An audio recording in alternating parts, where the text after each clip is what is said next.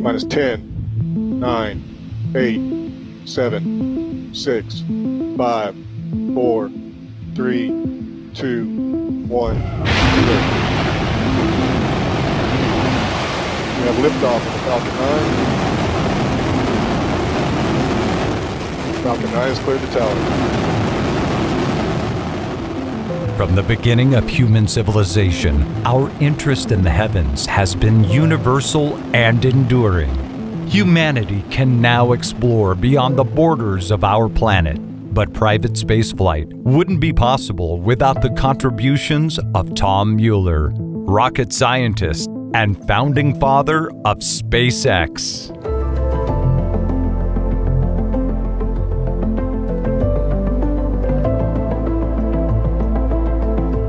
As a child and teenager, Tom built model rockets, growing up in his North Idaho hometown of St. Mary's. With a strong math background, Tom was planning to be an aircraft mechanic until his high school teacher asked a life-changing question. He said, "Do you want to be the guy that fixes the plane or the guy that designs it?" These words inspired Tom to study mechanical engineering at the University of Idaho. After moving to California and graduating with a master's degree, he joined aerospace company TRW. At TRW, he was a lead engineer of the TR-106 engine, one of the most powerful rocket engines ever constructed. He also spent his weekends flying his own inventions with an amateur rocket club called Reaction Research Society. That's how he met SpaceX CEO Elon Musk. And in 2002, Tom joined SpaceX as the company's first employee.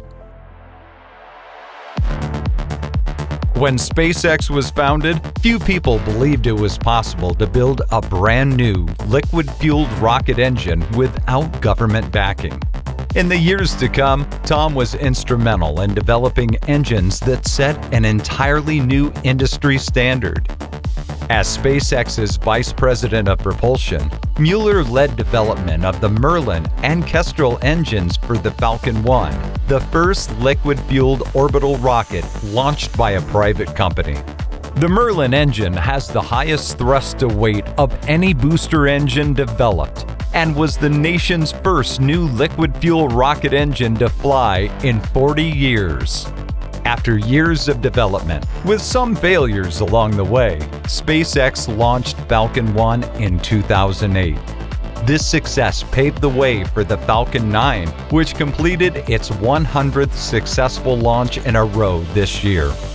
Because these rocket engines were designed to be reusable, it allowed the company to save millions of dollars over the course of its life cycle.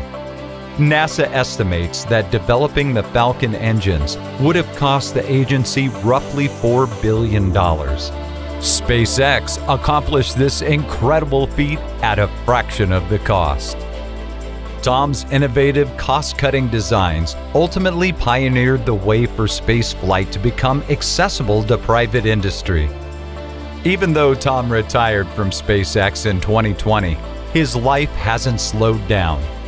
At home, he races fast cars while thinking up fast designs for the next generation of rockets. Yeah, it's just been quite a ride to get here, and I never really had a plan to get there. I think I made the right decisions at the right time when they came up, and ended up doing exactly what I wanted to do in life. As the CEO of Impulse Space Propulsion, Mueller's new company will design orbital transfer vehicles that can move satellites around in space efficiently and at a low cost.